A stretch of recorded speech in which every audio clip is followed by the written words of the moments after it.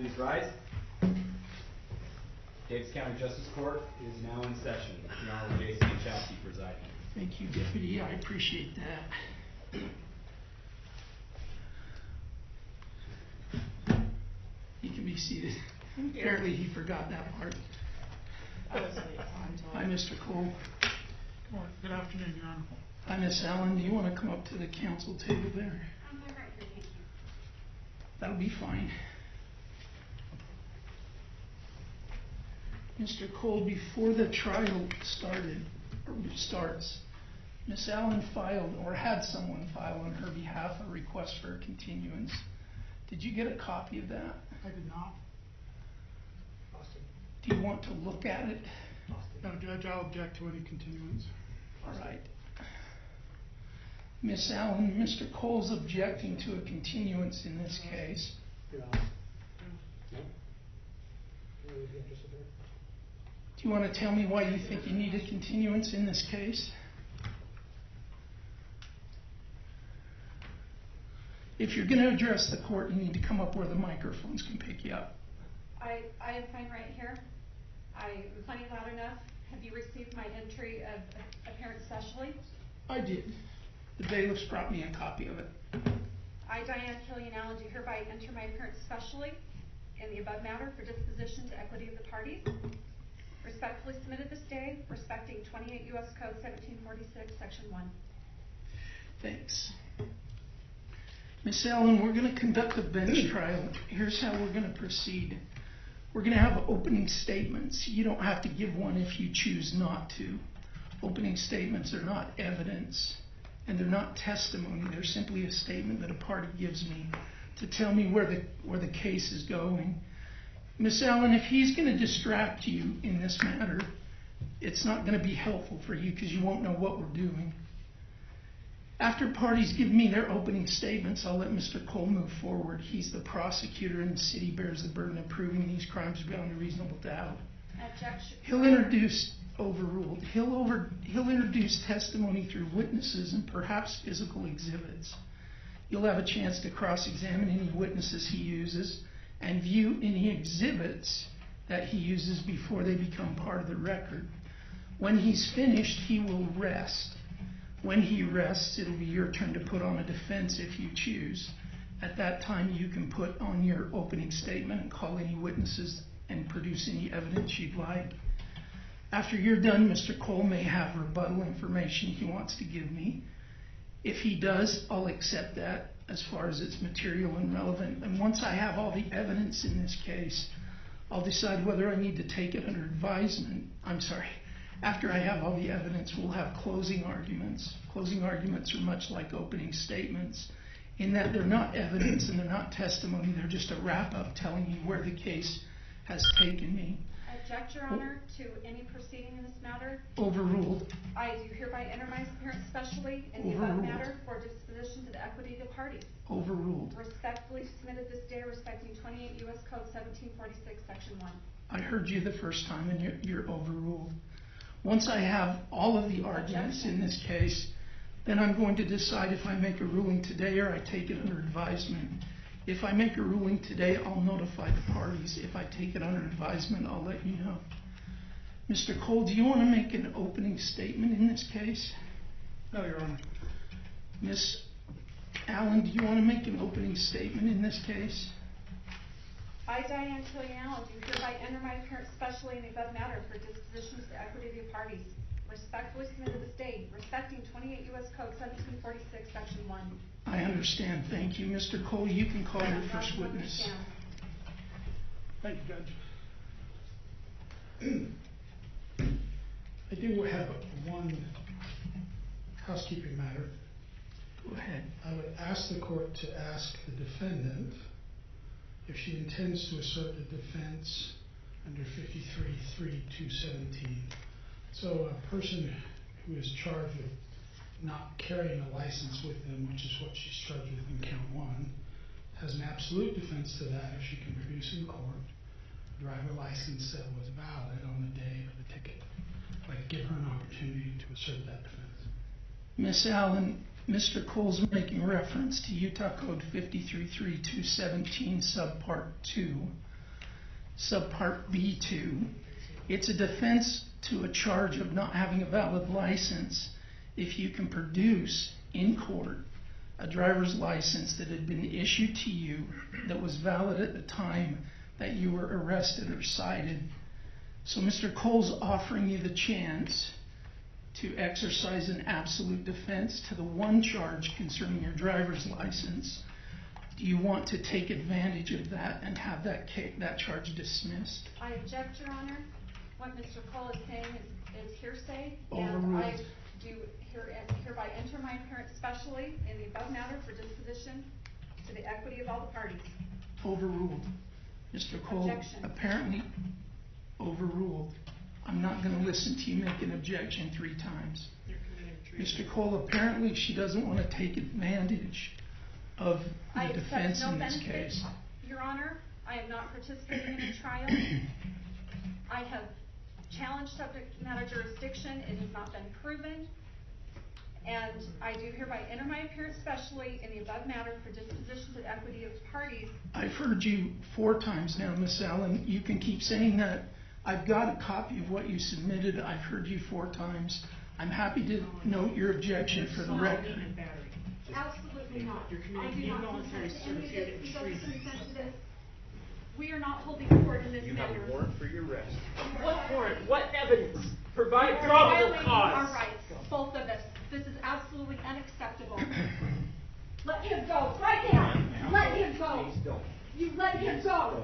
Absolutely not. You let him go. He's done nothing wrong. He's got a warrant. He does What not have a warrant? warrant. Produce the paper. Stand over Let here. go of me. Ma'am, Absolutely not. can't You have let him go of interrupting me. the court. You let him go right now.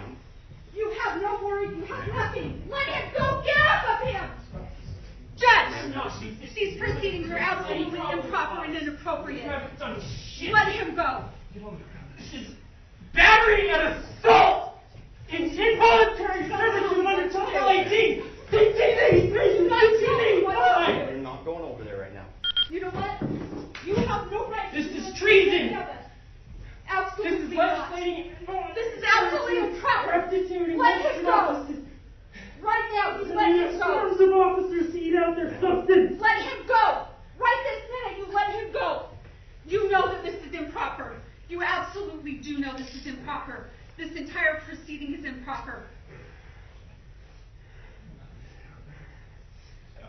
Let him go right now. There has been no warrant. There's been no crime committed here. This is absolutely inappropriate. What's your name? What's your badge number? Okay, and what are your names? Every one of you, what are your names? Ma'am, Miss Allan, I'll be happy to get you all of their names What as they soon are as they're doing finished. Is absolutely a violation of the law. What resistance? You Let assaulted him me. go. You Miss did. Allan, You have instructed these As officers soon- to assault him. Let him go. as soon as they're done, I'll get you all You of are their... assaulting him. This is assault and battery. This is involuntary servitude. Let him against go. the 13th He has Amendment done as nothing well. wrong. He was sitting here. These courts are to be open to the public. He said nothing to you. He did not disrupt anything. The disruption was caused by these 4 officers right here. Sit him up. Let him go. Let him go. ma'am, step back. Sit up, please. You No. do not tell me what to do. You need to let him go right now. We're not letting him Is go. there anything I can do to seek your compliance? I am not complying. Let You have him to have go. signatures in order for any freaking court procedure to Just carry him. Been done. in there. You don't have a warrant, you don't have probable cause. Hey, we're gonna stand you up. Are you gonna walk for us? I'm not gonna go anywhere for you. Okay. Let him go right now. You take those cuffs off of him. Miss Allan, you're not supposed to have your cell phone on in the courtroom. Please turn it off. Says who? 800 West South State Street, Davis County Justice Court. Someone's being assaulted. Is this 911? Yes, it is. Hang up. Just start. I'm not what you say. hanging up. You need to call 9. You need to direct them in here right now. My rights are being violated. There's an assault and battery. I'm being assaulted. Ma'am, I'm being you assaulted. Please, you need to send committing help a right crime now. right now. You were committing a crime. Diane Hang up the Allan. phone. You were committing a crime. Hang up the phone. The one committing the crime is you. This is assault. This Ma'am, is you battery. need to hang up the phone. I need help. I live at Davis County Justice Court and I'm being assaulted. My son has been assaulted. I need help. Davis Delta 22. No, they're taking him in the back room where I cannot see him You any guys on the longer. phone with someone from the courts right now? They have been placing their hands on me, forcing me to do things I don't want to do, I'm and asking they you if placed you're on the cuffs phone on with my someone from son the for courts. something he was sitting peacefully in the courtroom. I need help right On now. the He's done 911 nothing line. wrong. I need help sent right now. Yeah, that's me in the Thank you. background. It's a non-emergency. You can It disconnect. is an emergency. Do not disconnect that call. It is an emergency. I've been assaulted and my son has been assaulted. With no cause. Miss Allan, please hang up your phone. I will not. You're committing, You all here have been participating in crimes against both of us without cause. You guys Okay. disconnected. Do not hang up this call. I need help sent right now. You're These good to people are disconnect. violating We're my here rights. right now. They're violating my This son's is right. I need important. help. You need to let that Miss work. Allan, I'm gonna ask you to please hang Yes. up your cell phone.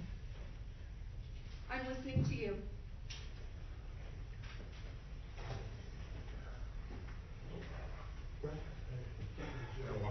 I'd like to stay on the phone with you until they arrive. Thank you. I'm not leaving this room. I'm gonna give you warning right now. Hang up and follow the judge's directions, or I'm gonna take you into custody I and will hang up leave, the phone. but I am not going to participate in these. Turn the phone off right here. No, I'm staying on This the is phone with these myself who officers. responded to that call. No, someone else Okay. needs to be responding besides you because you are the one violating my rights. Under Title 18, Section 912, 913. Then you need to let me pass. No, This you're is not. totally improper. Every one of you. Ma'am, he needed to hang up the phone. No, sir, you don't I'm get gonna let to you tell guys me, you know. don't get to tell me what to do. Ma'am, You violated my hang up the rights, you phone. violated his rights, and this is a huge problem. Miss I Allan, need to be able to press charges and file a report. Miss Allan, will you please hang up your phone so we can proceed with your trial? We can't proceed, there is no trial. We can proceed. No, we cannot.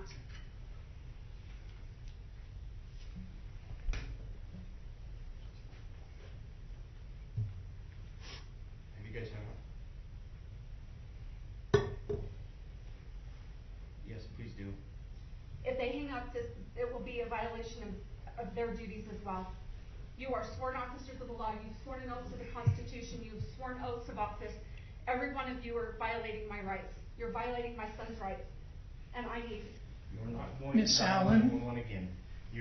That's causing a public safety issue for something that's not an emergency. It is an emergency Miss because you are Allan. assaulting me right now. You are assaulting me and it is a public safety issue Miss- because you are They're assaulting me. short-staffed in there, and you. It has nothing to do with them. Let me go. Okay, now I'm gonna let go. Take your hands You off either of me. sit down and listen to the judge. I will be leaving and you will not stop me. You want me to stop her? If she wants to leave, she can leave. Make sure she has her phone, Deputy King. We're walking off. Mr. Cole, Sheriff, she has been here. I advised her when she was here earlier about a trial in absentia. She's clearly not being held against her will at the present time, and she was able to be here in court. Would you like to proceed in her absence? Yes, Judge, she left voluntarily and indicated multiple times that this was not a trial she wanted to participate in. So I'd ask to proceed and call my first witness. Then I'll let you go ahead, and if you want to make an opening statement, you're welcome to do that. Otherwise, you can call your first witness. The city calls Officer Diane Allan to the stand. Officer, will you please come forward, face the clerk, and let her put you under oath? Raise your right hand, please. Do you solemnly swear the testimony you're about to give in this case will be the truth, the whole truth, and nothing but the truth, so help you God? Thank you. You'll have a seat. Officer, that chair there has arms that are adjustable, so if it's not wide enough for your utility belt, spread them out a little bit and then Okay. make yourself comfortable, okay? Thank you, Judge.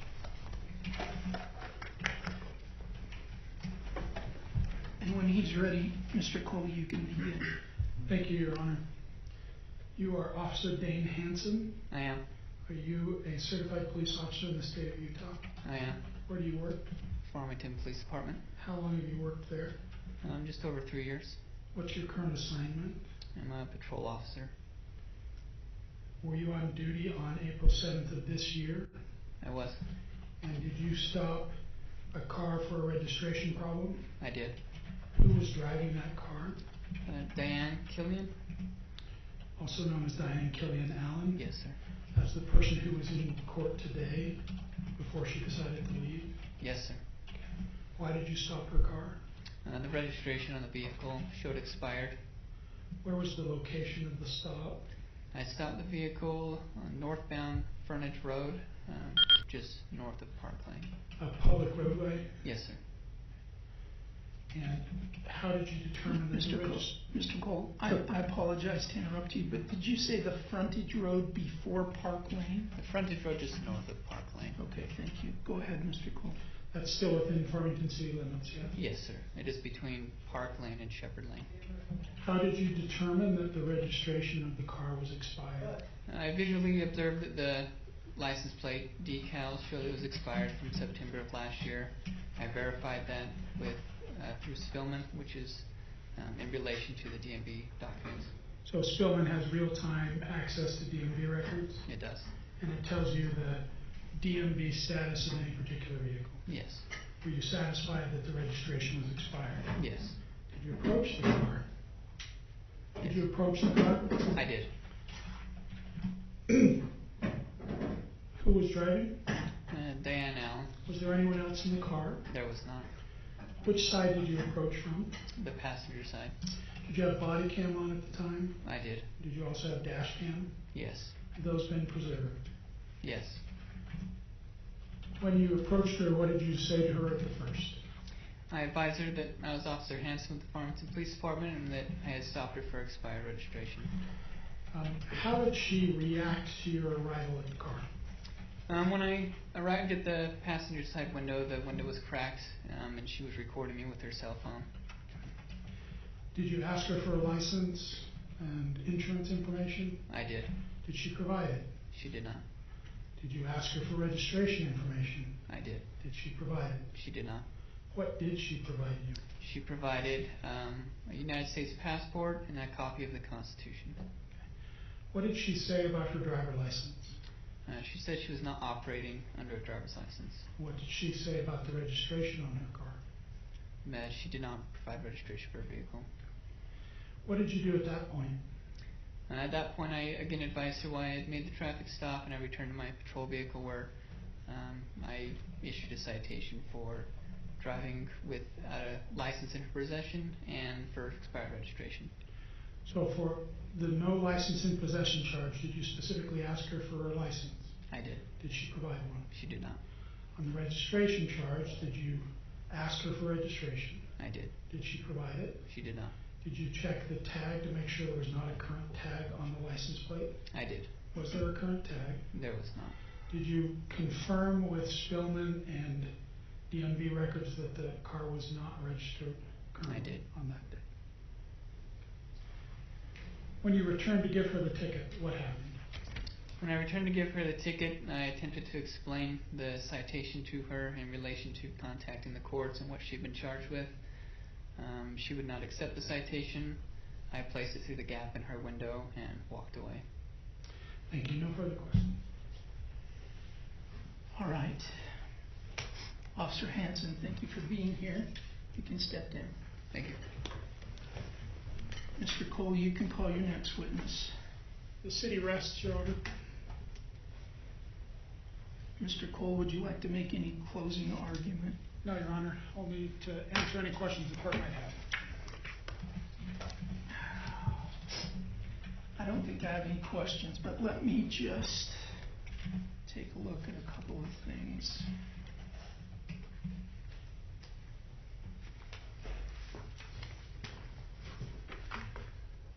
There's been an information that was filed in this case. Actually, I think it was captioned amended the information. But it was filed on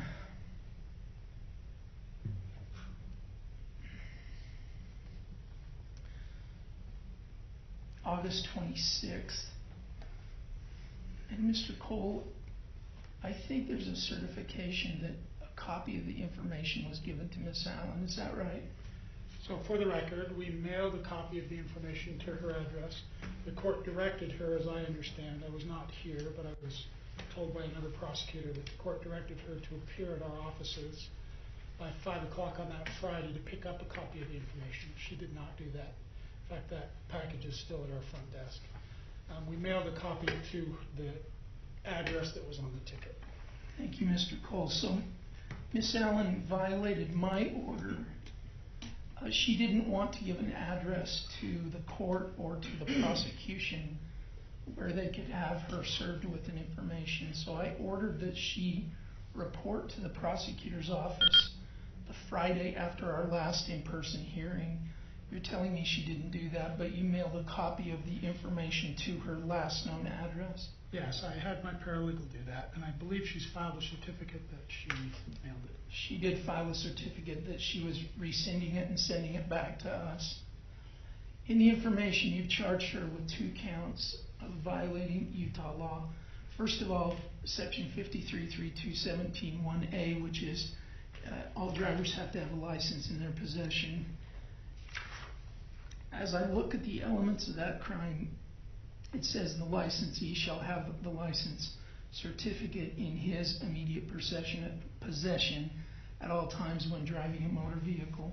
My best assessment of the evidence in this case is that Officer Hansen identified Ms. Allan as the person who was driving a vehicle on April 7th of 2022 when he stopped her for having an expired registration. And pursuant to his testimony, she was unwilling or unable to provide a license pursuant to 533217(1)A. So I believe that the city has met its burden of proof beyond a reasonable doubt that Ms. Allan is guilty of count number 1, having no driver's license in her possession. The second count that was filed against Ms. Allan was for a violation of Utah Code 411A1303, which says that individuals who drive or move on any highway, any vehicle of any type, are required to be registered in the state. That was not properly registered and for which a certificate of title has not been issued or applied for, or for which the required fee has not been paid. Officer Hansen's testimony was that Ms. Allan was operating a vehicle that in his experience of 3 years should have been registered. It was not registered. In fact, the registration had expired on September 21st, and Ms. Allan could not provide him with anything that corroborated there was a mistake in the computer or the stickers or some other kind of confusion. So I believe the city's proved beyond a reasonable doubt Ms. Allan's guilty of a violation of 411A1303, and I'm entering convictions for both counts in this case. Now, Mr. Cole, when I notified Ms. Allan about trials in absentia, I think I also, following my common practice, advised her that she can be sentenced if the same conditions apply. That is, that she's not being held against her will and she's voluntarily absented herself from our proceedings. Do you want me to impose sentence today, or do you want me to set a sentencing hearing and send her a notice? I would ask the court to impose sentence today. All right. Is there anything you want to tell me about this case before I sentence Ms. Allan? Judge, I just suggested the court impose the standard fee schedule fine for each of the infractions. And what do you understand the standard fees to be for each one of these violations? I think, I don't Do you want me know to give it to you? It's $50 per violation. That is my suggestion, Judge.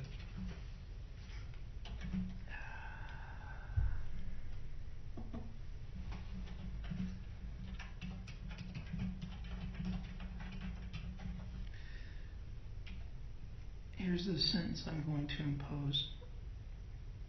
For count number 1, no jail time because it's an infraction, and a $50 fine. Now, if Ms. Allan comes to court and shows the court a license that covered the time she was driving, then she won't owe the fine, but the conviction will stay in place. So I'm going to let her still use the defense to avoid the fine, Mr. Cole. That's fine, Judge. For count number 2, no jail time, and a $50 fine.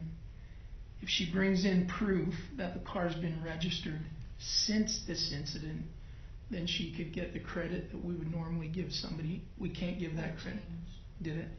They have to, it Been has to too be long. within 2 months. Within 2 of the months, violation. okay. Then she'll have to, Expiration. then she'll have to pay the $50 for that violation, whether she can bring proof or not. Mr. Cole, and any notice that we send to her should include her right to appeal, please. I don't know if we have that in the standard notices that we send, but in this case, she'll need to be advised of that. Mr. Cole, anything else in this case? No, Your Honor, thank you. All right, and we'll be in recess.